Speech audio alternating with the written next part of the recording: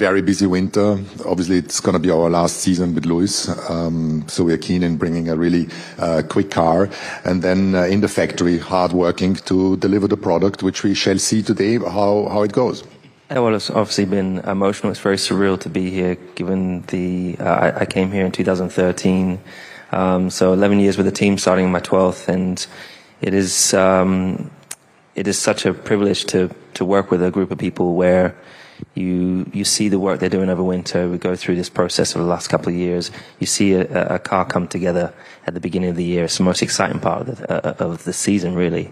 It's what you see in everyone's launches. You see that this is the first time I've seen the car come together as a whole, but to know everything that's underneath the hood, which people won't get to see, but George and I will get to experience on the track. It's exciting. Yeah, really excited for the year ahead. As Lewis said, there's been so much work going on over this winter.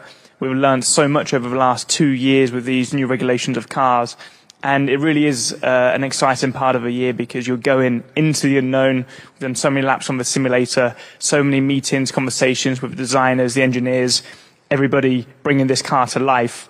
We just want to get behind the wheel now and see how it performs.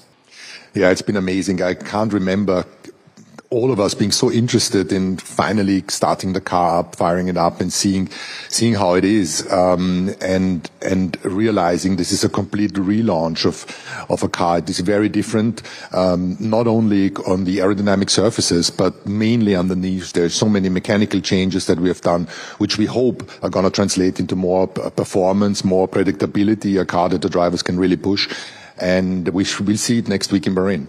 Yeah, we got it wrong with the new regulations, but when we will be looking back in 10 years or longer, and you're going to read that we finished first 8 times in a row, and then third and second in the constructor, it will look like it was a respectable result and wasn't so bad. But this is not counting another team and another driver winning most of the races. So our aim is to consolidate our positions towards Ferrari and McLaren, sometimes Aston Martin, and be at the forward part of that group. In the same time as trying to race at the very front. This is our aim. We're determined to do so, and at the same time we know how difficult it is, because you're a step behind that your main competitor that has gotten it right straight from the get-go. But we love the challenge, and this is why I'm so eager, and all of us so eager to see the car finally driving. The focus through the whole of winter training is getting the team back to where we once were.